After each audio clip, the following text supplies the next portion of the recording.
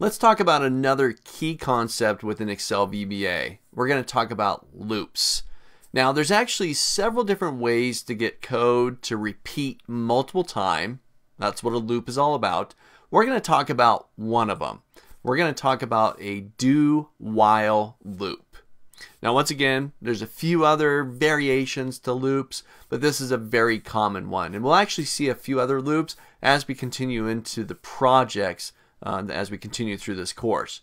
So first off, let's get into a do-while loop. The ability to be able to do something, whether it's a single statement, a single action, or multiple actions while a specific condition is true.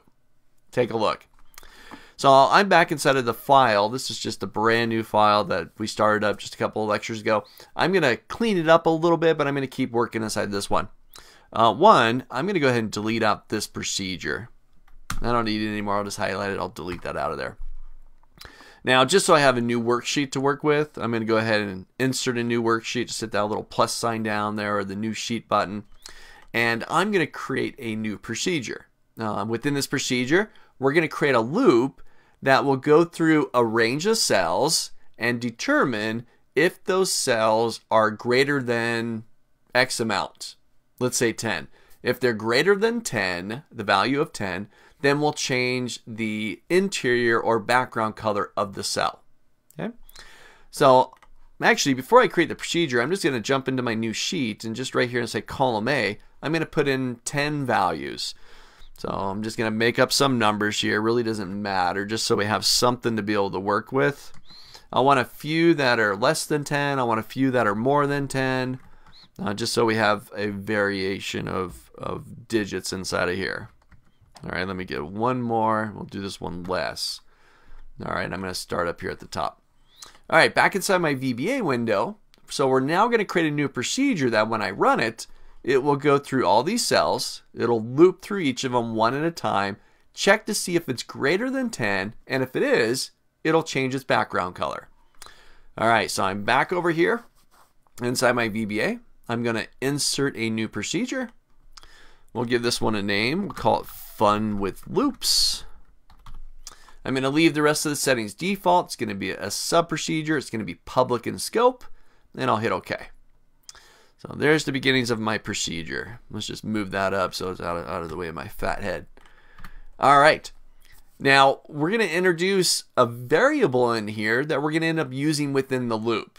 And as we start creating this procedure, I'll talk our way through it. So first part, we're going to declare a variable. Remember how to do that? Start with my keyword of dim.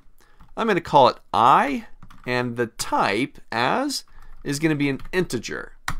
And I'll talk some more about that here in just a moment. Now I'm going to right away, I'm going to go ahead and make I equal to 1. All right, so we got a variable. It's called I. Right off the bat, we give it a value of 1. Now, why is that important? Well, let's start creating the loop, and then this will start to come into focus. So the loop that I'm going to use is called the do-while loop. I want to repeat something, whatever that is, multiple times while a specific condition is true.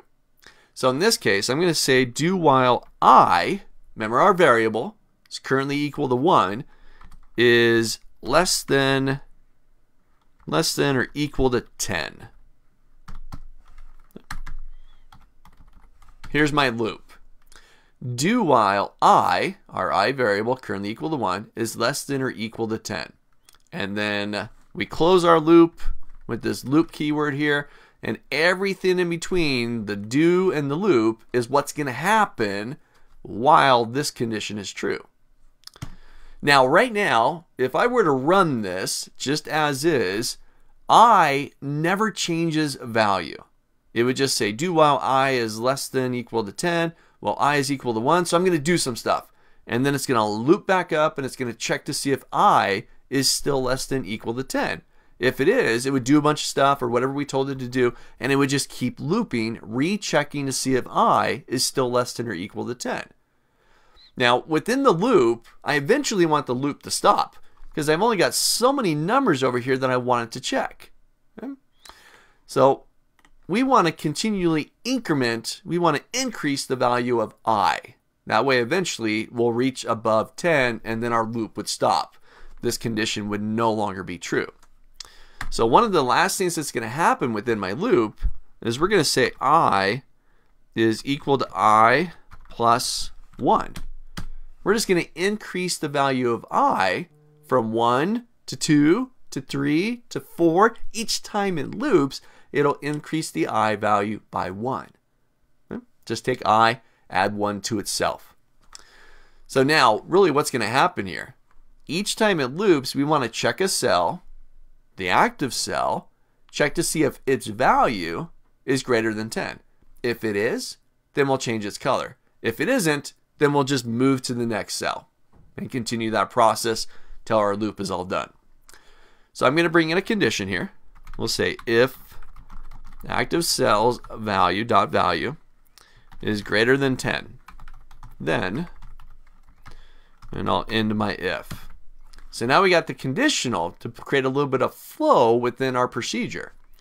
So if the active cell's value is greater than 10, then I want to take that active cell, whatever it is, A1 or A2 or A3, whatever the current cell is that we're on, and I want to get into its interior or the background.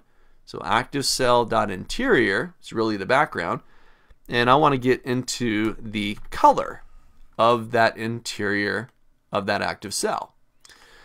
So here I'm going to make it equal to a color, and I'm going to use a function here. It's called RGB, or red, green, and blue, and I'm going to make this really simple. I'm just going to make it 255 of red, 0 green, 0 blue. We'll just make it full on red. So this is the RGB function, red, green, and blue. Each of these values represent one of those colors. 255 is 100% of the color, in this case red. 0 is 0% of the color, in this case green, and blue being 0%. So just 100% red. All right, so if the active cell's value is greater than 10, then we'll change its color. Well, again, we're looping this, and I wanted to do it for each of these cells here. So we run the loop. It'll check the active cell, in this case A1, because that's the cell that I'm currently in. But then when it loops to check I again and then perform the task once again, we need to move down one cell. Every time it loops, always move down one cell. So there's a neat little technique that we can use here. I'm still going to reference the active cell, but then I'm going to use offset. I'm going to tell it to move down or offset one cell or one row down. So active cell dot offset, we're going to do 1. That's going to be the row offset. We're going to move down one row, comma 0. We're not going to move any columns. That's the 0. Dot select, because I want to select that cell one row down. This is our loop. I want to do all of this while I is less than equal to 10, making sure that we increment the I value, so eventually our loop will stop. So this is our do while loop. You want to get something to happen multiple times, you can use a loop. This is one type. There's for loops, there's for next loops, there's a couple of different types of loops that we can use. But once again, this is perhaps one of the most common ones, and we'll take a look at some others as we continue through this course. But first, let's try this out. So I'm going to make sure that I'm in A1. I'm going to click back to my procedure, and I'm just going to go hit the play button, the run button there at the top of my screen. And look at that. Boop, all done. Went through all 10 of my cells. Do while I is less than equal to 10. Keep incrementing that for each loop. If it's more than 10, change the color to red. Offsetting, moving down one row every loop. So try this out. Get your loop going. A do while. And feel free to experiment. I mean, try some other stuff out in there if you're comfortable with it. If not, nail this down. And as we get into the other projects, you're going to see some other loops happening within there as well. So we're definitely going to get some more experience with it.